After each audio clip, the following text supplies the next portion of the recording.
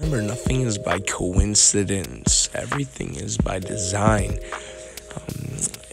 I was able to obtain some exclusive footage taken from this Scottish Rite Freemasonry performance, and upon analyzing this footage today, I was able to uncover traveling with Geo, who was actually in attendance, as well as his counterpart, an affiliate of Lil Tracy. I have yet to identify this individual, however, he is a familiar face.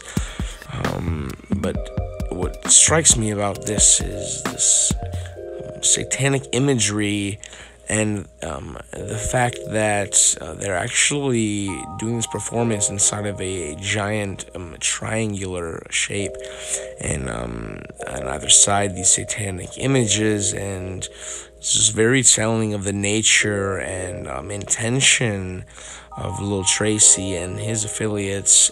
We are yet to